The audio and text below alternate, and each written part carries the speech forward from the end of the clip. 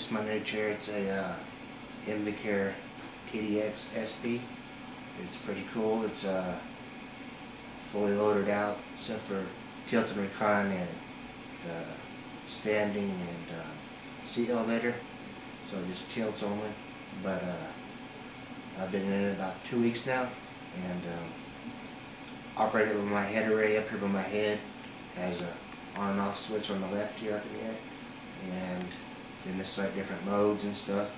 I hit with my right head, but I'll show you how I work this thing. If I want to turn it on, I hit this switch right here, and if you come over here and look at my display, I'll show you what it says. I hit it once, comes on, says that. If I want to select a certain mode, I hit this one, goes to that, shows that display. D1 is for drive 1, D2 is drive 2, D3 is drive 3, and if I want to go from different drives, I hit this egg again, it goes to reverse, and if I want to go to a different gear, hit it again.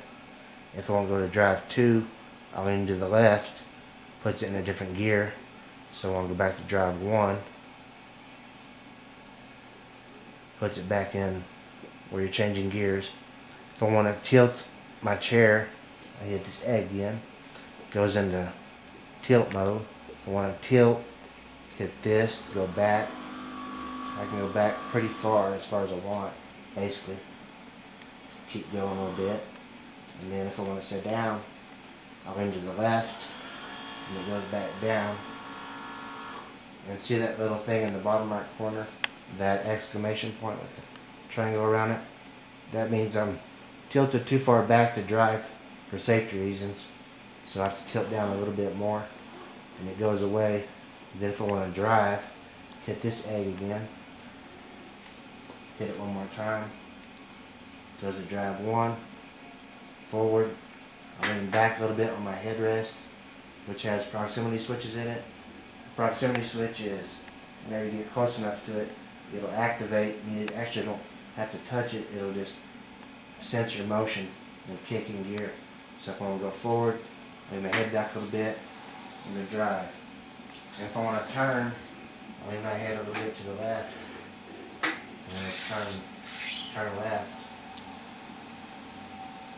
If I want to turn right, just turn right. And then if I want to reverse, hit this egg,